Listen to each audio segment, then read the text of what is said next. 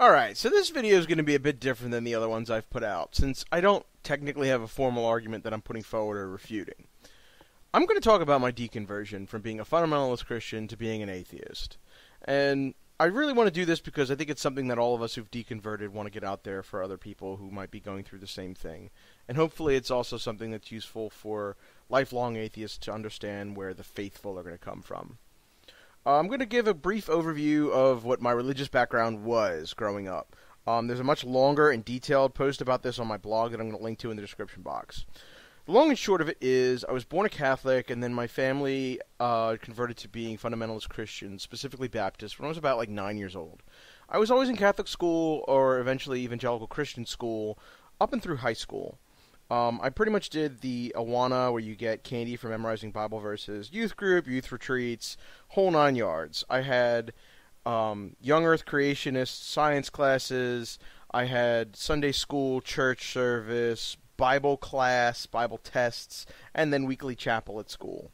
Point is, I knew my theology about as well as you could expect anybody who's a Christian who's also not gone to seminary to understand theology. In fact, I could put myself up against most Christians on a test of theological knowledge, and I think I'd come out ahead. Now, I don't want to say all this as some kind of a condemnation on my parents. They actually sacrificed quite a bit to send me to Christian schools. They were almost always a better option than the public schools, and even when they weren't, I was begging them to let me go. So they sacrificed a bit to do that for us, and I have no right to complain about my childhood. It was very good. So this isn't anything on them. So pretty much, I went to college, and I went to a non-Christian school for college, because engineering programs at Christian colleges generally aren't all that good. And you'd think this is where a Christian kid goes and loses his faith. It's not, actually. I still believed, even though I quote-unquote backslid. I started having sex, largely because hormones were more powerful than Jesus. And there was a schism in the church I was in, and my parents went through a divorce at the time, so things happened. I wasn't going to church, but I still believed. Now, as a matter of fact, I actually had a renewal of my faith towards the end of my college experience. So, when I got out of college, I took my girlfriend, who's now my wife, and I converted her to being an evangelical Christian. We went looking for church, we stopped having sex, and we got married. And we settled into a very conservative evangelical Presbyterian church, although I have to admit, by this point I was no longer a young earth creationist. I actually had a Muslim professor explain how evolution and the Big Bang was still compatible with theism in general. And the church we had was very conservative, but they were open-minded enough to allow that kind of a view in. So I got really involved in the church. I was their sound guy for 7 years. I was a trustee. I did small group Bible studies. I worked in various ministries. And generally, everything was really good. But there was one leftover problem. My circle of friends expanded as a result of my wife and college. You see, back before college, I didn't know anybody who wasn't my specific brand of Christian, let alone somebody who wasn't a Christian at all. And through the course of meeting somebody and working with them at a GameStop while I was in school, and they turned out to be friends with my wife, we were good friends, and eventually they came out as gay. And I freaked, and my wife was like, "You're an asshole, you're not supposed to be freaking out about this." And she pointed out that I had no problems with this person before he was gay, and I really have no good reason to be just stop associating with him.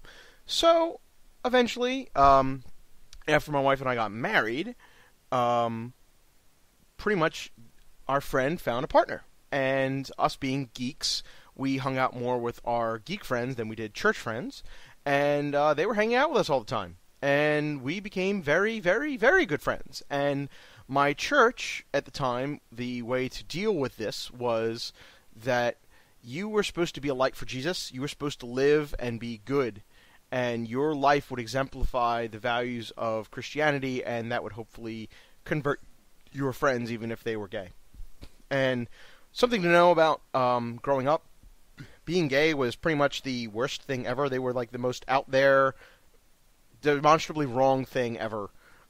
So my wife actually did quite a bit of work making me not as bigoted towards gays, and so did my friends. They put up with a lot of shit. I learned to stop using the word gay as an insult. You stop using the word faggot. because that made people I cared about uncomfortable. So I stopped being a bigot. Awesome sauce. But then kind of a problem happened. I realized how much I was and still am in love with my wife. I knew what love was. And through my friends, let's call them Jason and Tom, that they, after about 8 years knowing these guys, they had the same kind of loving, committed relationship my wife and I did. They went through the same kind of couple things. We were just so alike, and I knew what love was, and it was clear as day that they had it. And I could not call that wrong. There is no way you can tell me that that love is wrong. That is the most wonderful thing that I think you could probably experience, is that kind of a love. And to call that wrong, it just does not compute for me at all. And that's in direct contradiction with the Bible. And it was about this time that I was, going on the internet and actually debating politics, and eventually I came across some criticism of religion. And normally you kind of blow all that off, but you can't do that once you start seeing problems with the Bible. And I started finding lots of problems with the Bible.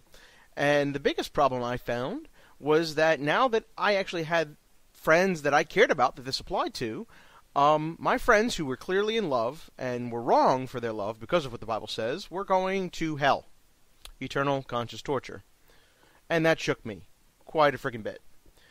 So all of this criticism of religion stuff started to stick pretty well.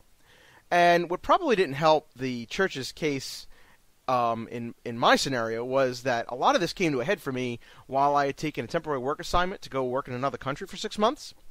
And during that time, I was working so many hours that I had my wife with me, but we ended up not going to church during that time just because the schedule was insane. And I did a lot of reading at that time, and I still did. I kept a lot of it to myself, and I started investigating arguments against theism. And I finally broke through and was able to ask myself a question that I realized I had never asked in the 20-plus years I was a Christian. Why do I believe in a God? I had no answer for this. Now, one of the things I realized when I asked myself this question was that I was taught this Jesus stuff since I was an infant. In fact, I was taught it by the same people who taught me more concrete things. Ice was frozen water, 2 plus 2 equals 4, and Jesus Christ is the Son of God who died for my sins. Ultimately, every argument I found for Christianity fell back on, well, you have to have faith, or if it was a problem with Christianity, it was, God, we can't know why God does things. He's so far beyond us. And really, that's not a satisfying answer. So I read the arguments, the counter-arguments, the counter-arguments, and eventually when I came back home and started talking to my pastor and all my church friends about all of these doubts that I was having, they couldn't really get past the first set of counter-arguments, and then eventually fell down on the faith thing. And the argument that did it for me was the argument from hell. Because if you believe in Christian theology, you believe that the only thing that existed eternally is God. And eventually God had to decide to create the universe. And God knew that because of his perfect justice, if he gave man free will, which apparently he really needed to go do, that he was going to have to create a hell. And he's faced with a choice at this point.